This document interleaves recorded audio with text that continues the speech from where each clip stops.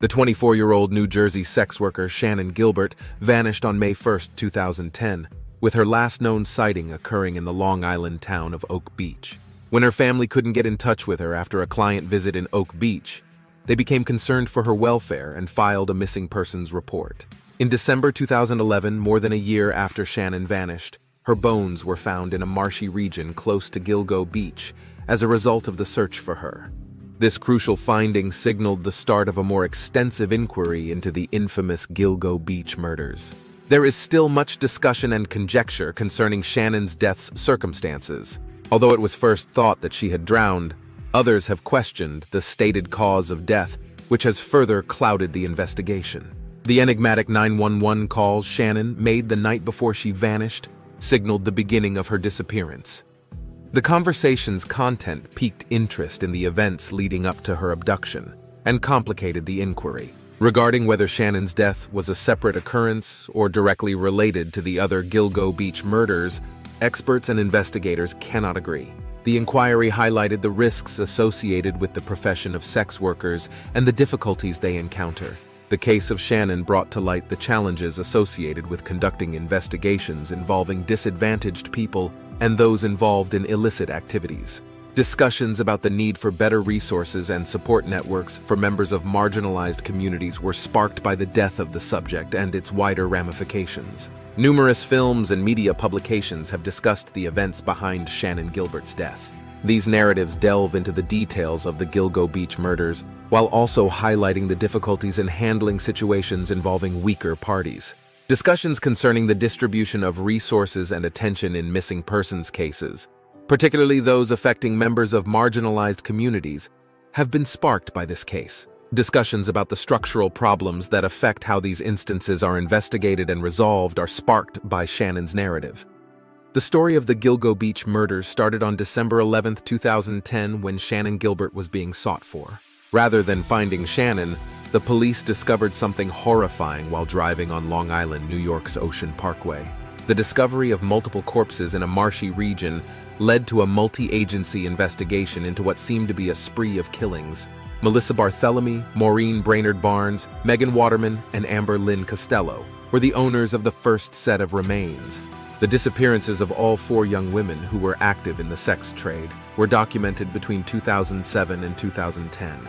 Hessian sacks were frequently utilized to find the remains, suggesting that the culprit or perpetrators may have used a common method of operation.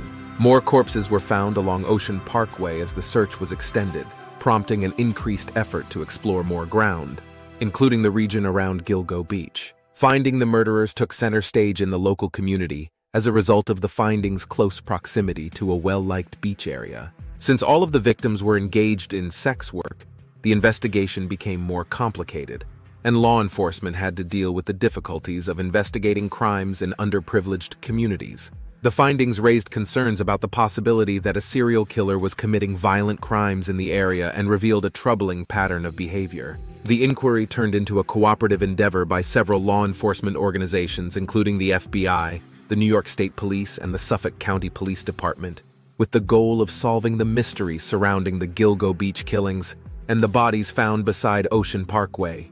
The public and the community were left feeling uneasy and mystified by the case's unsolved status. One of the most puzzling unsolved criminal cases in recent memory is the Gilgo Beach killings, with its unanswered questions and unnerving findings along Ocean Parkway.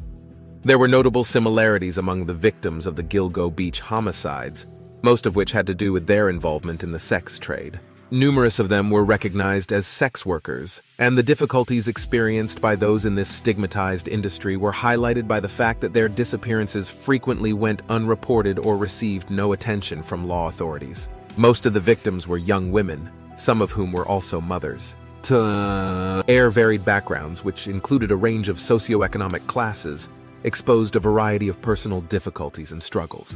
Because the victims' profiles were similar, detectives wondered if the offender or offenders specifically targeted members of the sex trade. This raised questions about the group's vulnerability and the difficulties they faced in reporting crimes or requesting help. The victims' bones were found along Ocean Parkway in burlap sacks, indicating some degree of organization and preparation in the disposal of the dead and maybe a signature. This information demonstrated a conscious attempt to hide the crimes and complicated the investigation. The fact that the victims vanished over a number of years before their remains were found suggests that the offender or culprits may have been active in the area for a considerable amount of time without being noticed.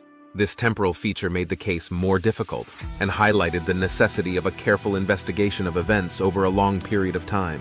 The victims' common risk factors raised awareness of more general societal problems, highlighting the perils faced by marginalized people and promoting more understanding and assistance for those involved in sex trade. In an effort to make linkages and find possible connections that would help solve the mystery surrounding the deaths, investigators dug into the personal histories, relationships, and activities of the victims. The similarities between the victims' stories in the media sparked talks about the difficulties sex workers experience, the stigma attached to their industry, and the need for better safety protocols and support services. Investigators recognized the difference among the victims, despite the same circumstances, taking into account each person's own identity and the deep effect their terrible deaths had on their families and communities. The similarities highlighted how challenging it is to solve crimes targeting underrepresented groups and stressed how critical it is to address structural problems in order to stop additional victimization. An architect by the name of Rex Hoyerman was not detained until July 13, 2023, on suspicion of killing the Gilgo 4. Hoyerman was not even charged for the other 7 victims discovered at Gilgo Beach. Thus, it seems clear that he entered a not guilty plea. Which raises one question for us. And who was in the background? Did Hoyerman know the individual? Was he a lone copycat killer, or did he have a partner?